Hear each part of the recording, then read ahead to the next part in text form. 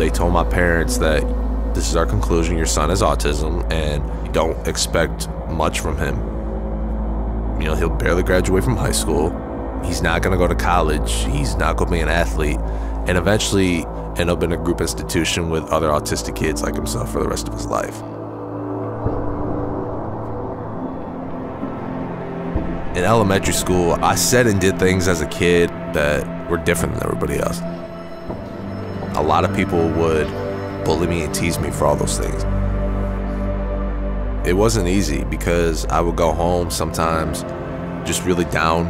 But the older I got, especially when I got into high school, basketball came into play. And that's when I earned a lot of respect from people because of what I was able to do on the court, how I worked so hard to get to that point. And after that, really didn't hear a whole lot of people, you know, disrespecting me or bullying me or anything like that because, you know, I worked so hard. Like, that was my stress relief. What it meant to me to finally walk out in the court as a Michigan State Spartan, I had chills just running up and down my body because I looked up in the rafters and I saw all those Big Ten championship teams.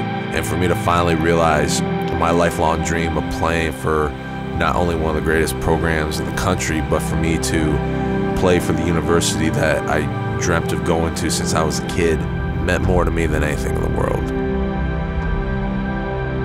I proved every doctor and professional in my life wrong who said I couldn't get to this moment.